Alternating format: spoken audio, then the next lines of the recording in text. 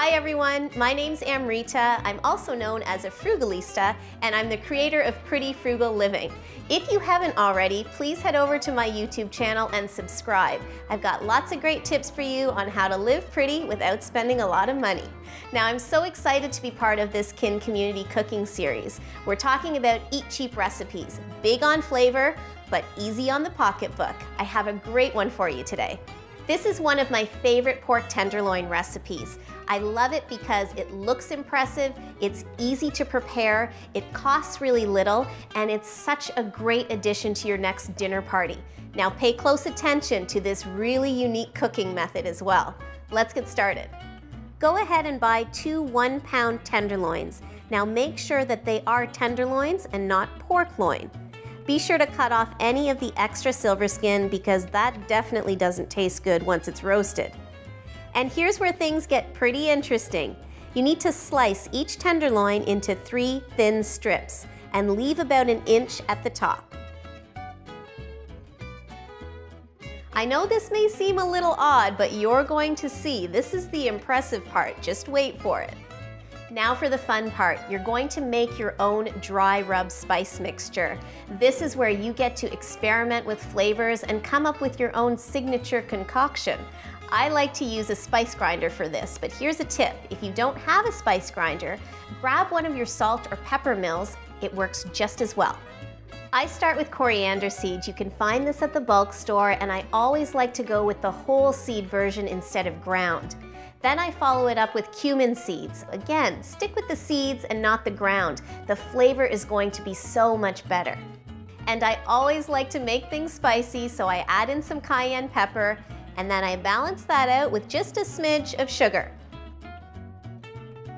Now you can top it off with some coarse salt and some peppercorns.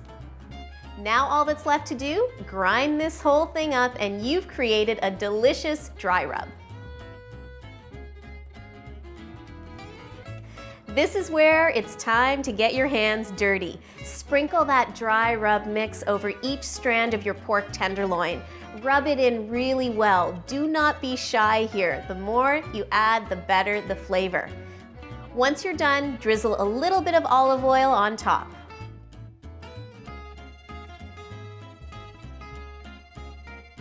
Now it's time to channel your inner teen and start braiding. That's right.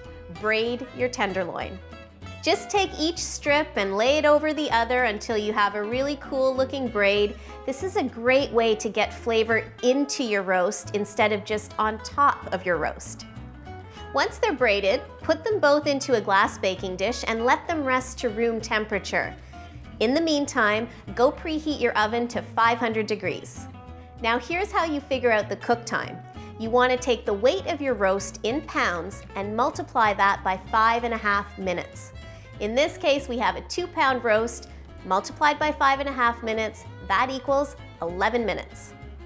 Pop the roast into the oven and let it roast for exactly 11 minutes. Then turn off the heat.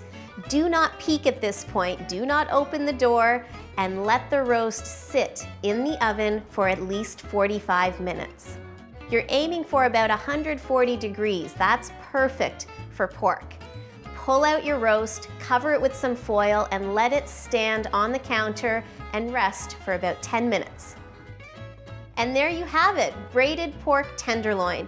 It looks so impressive when it's just served on a platter. You can also slice it up and serve it with your favorite sides. I'm sure your dinner party guests are going to love it. I'll be back in a few weeks with another Eat Cheap recipe. Thanks for watching.